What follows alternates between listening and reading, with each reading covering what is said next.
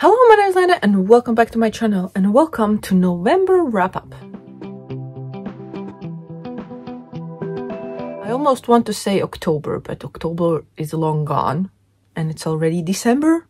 So yeah, time flies. I don't know where did the year go. It's already so close to end of the year, but we are here to talk about the books. I'm here to talk, you're here to listen about the books that I read in November. In November, I read 6 books. It was a decent reading month. 6 is not bad. The last 2 were short ebooks, but let's go in order I read the books and start with the first one. So the first book I finished was A Good Girl's Guide to Murder by Holly Jackson. This is a YA mystery where a girl decides to do a school project on murder that happened 5 years ago. Yes, 5 years ago in her town.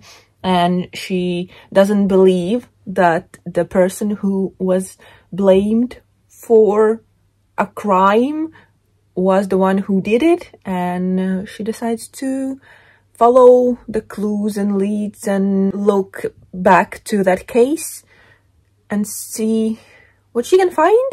I enjoyed the book. It was really interesting following the girl. What was her name? Pipa. And how she figures things out. I like that this has like a bit of extra stuff. The notes on the research she's doing, like interview transcripts. There are like pictures from diaries, emails, and things like that. I enjoy those multimedia things inserted into books. So yeah, I find that really interesting. But what I didn't like is that I didn't believe that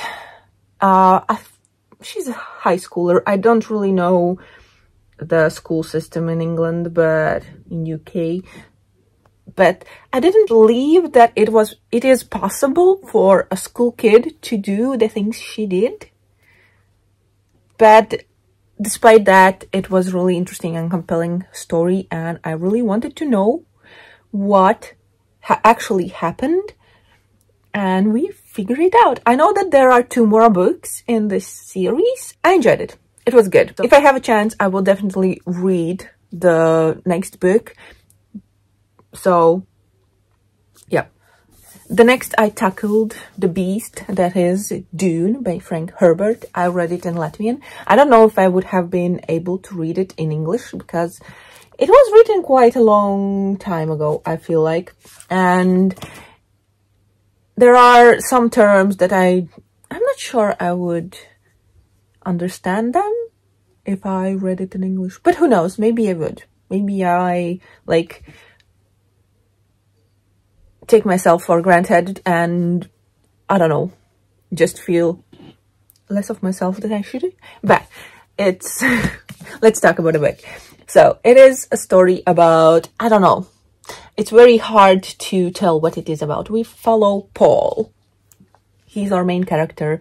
Then we have his mother, Jessica, and they are, his family, Paul's family, is kind of forced to move to this new planet that is desert-like planet, and things go on there.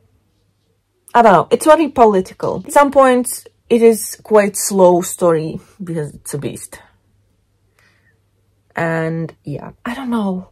I really don't know how to talk about this one. I can say that it was interesting, though I didn't like the ending, and I didn't like how women are referred to as witches a lot, like a lot. I guess I don't have strong feelings about the book since I don't know what to say about it. It took a time. I spent like almost half a month, definitely 1/3 of a month reading this book. I'm glad I finished it. I'm scared of big books, and when I finish one, I feel really good and proud of myself that I tackled it and finished it and didn't hate it. but I didn't love it either. But yeah, I think it's hard to explain what this one is about. Because at the beginning, we start on a different planet, and then the family and their people, they are like barons and earls. I don't know how to talk about this in English, apparently, because those titles that they have. And there is emperor who is like above everyone else. And then there are those barons, earls, or what is the thing, the title for them? But they kind of rule over planets. And so Paul's family, they moved to Arrakis. Oh my god, I can't remember anything about this one. Arrakis? I guess Arrakis, the planet, the desert planet. They are moved there, and a lot of things happen like politically, because there are treason, people stab others in the back, and then there is this old kind of prophecy of someone wise and someone, I don't know. Yeah, I don't know how to talk about this one. But basically we follow Paul, how after moving to the new planet, how things change for him, how he changes, and what happens on the planet itself. Because like they are newcomers to the planet, but there are people who've been living there for a really long time, and then there are people who want to be there, who want to rule, and there is this spice on the planet that is used in everything kind of, and there are big sandworms or whatever they're called. They can be really big, like I don't know how many meters tall, but they are big. I don't know if you've seen the movie, then you probably know more about this one, but I haven't seen the movie. I will watch it. I think the first movie is like about half of the book, and then the second one will be the rest. But yeah, who knows? I probably will watch the movie sometime, but who knows when. But yeah, I didn't love the book. I didn't really like hate it. Like hate it. And I will read the sequel, because the sequel is like 2 times or even 3 times shorter than this one. And I already have it in Latvian, of course. But yeah, I think that's it. That's enough of rambling about this book. It truly was a ramble, not like a coherent thoughts. Next I have Time of the Saints, or Svēto laiks by Liene Reads. This is a Latvian author, my favorite Latvian author, I believe, I think I would say. And this is her newest book, and I finally read it and I enjoyed it. It is a story about a real estate agent, and she has problems with gambling. It's not a main focus, but we know that she has a problem and she's in debt and she struggles with that. And then at work, she is tasked to help a client who recently bought like a residential area outside of the main city, and she needs to help figure out how they can help and sell the houses there. And because of her private issues, she kind of leaves the city and goes to that place. There are those houses she's trying to sell. She will try. She's like researching things and looking into things right now. And she moves there, and spooky things happen. At one point, we have a storyline from the past where we look into a family and some things that happened there. So yeah, it is spooky, and the place itself, it has been empty for quite some time. We get the gist that it's been empty because no one's been able to sell it. Yeah, why? We don't know. But yeah, she lives there, weird things happen. And the ending, I don't know. I still don't know what I think about the ending, because I would like to know how someone else interprets the ending, because I'm really confused. I don't know if I understood it right. Probably it is left like that, so we make our own decisions, conclusions, what happened. We want to believe it or not, but yeah, the ending was really confusing and weird. Not bad weird, but just, I was like shocked and I didn't know what to think. And yeah, I enjoyed this one quite a lot. Then I read Gallant by Ree Schwab. This is my second Ree Schwab book and I liked it. Again, I really like that we have like diary entries and this one inserted. I like those things, and there are illustrations and there are like story behind why these are and what they are.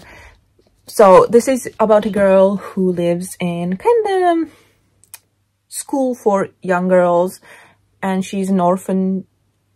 She doesn't know her parents. She was left when she was little, and now suddenly she receives a letter from her uncle, and he's inviting her to a state named Gallant. And yeah, she goes there.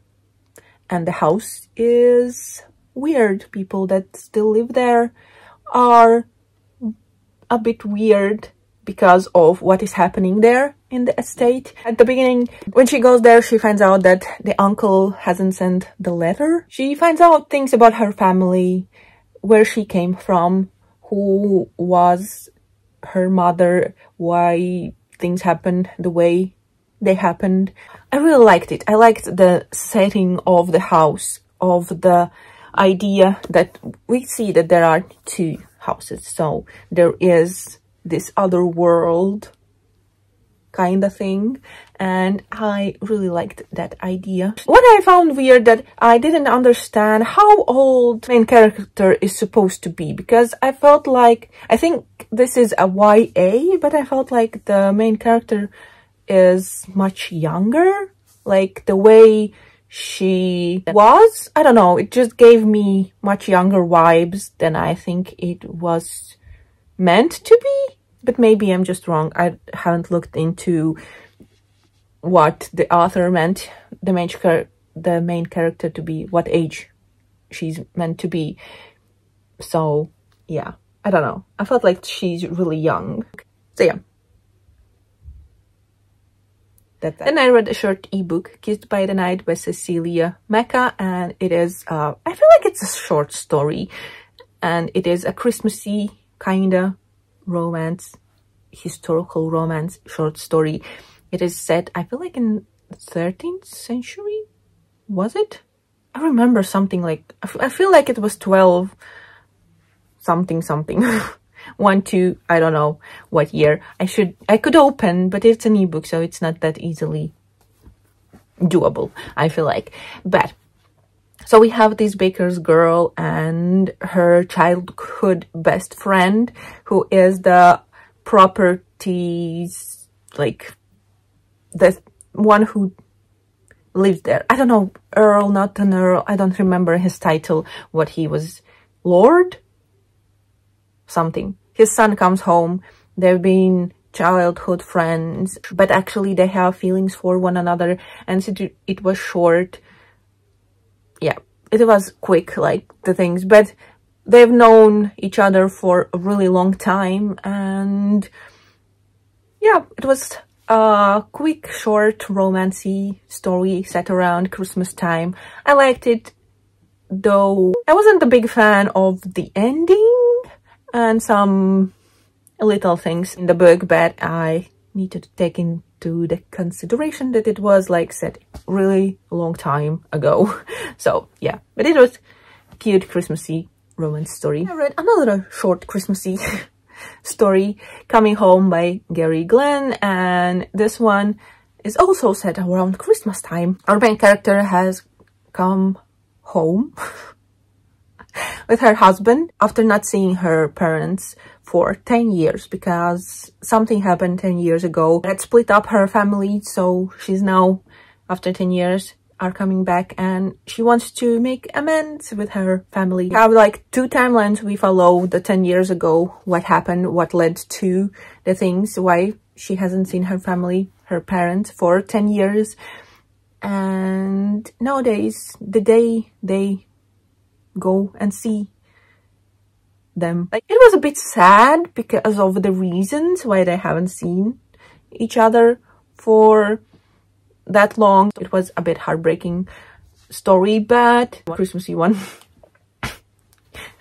I finally remembered to read Christmassy kind of things, stories, around this time of the year because I forget that I have books that are set around Christmas and I don't really feel like reading them in like June. So I finally have done that. Read them in the right time of the year. But yeah, this is it for my wrap up. Those were the 6 books I read in November. Please let me know in the comments down below something you read in November, and if you liked it. And you also can leave comments letting me know what did you think about the books I have read, if you have read them too. But that's gonna be it for this video. I hope you enjoyed this rambly, and I don't know, I'm sorry about the Dune thing section in this wrap up because I feel like, yeah, it is, I don't know, it is what it is, I guess. But yeah, thank you for watching. I hope you enjoyed and I see you in the next one. Bye.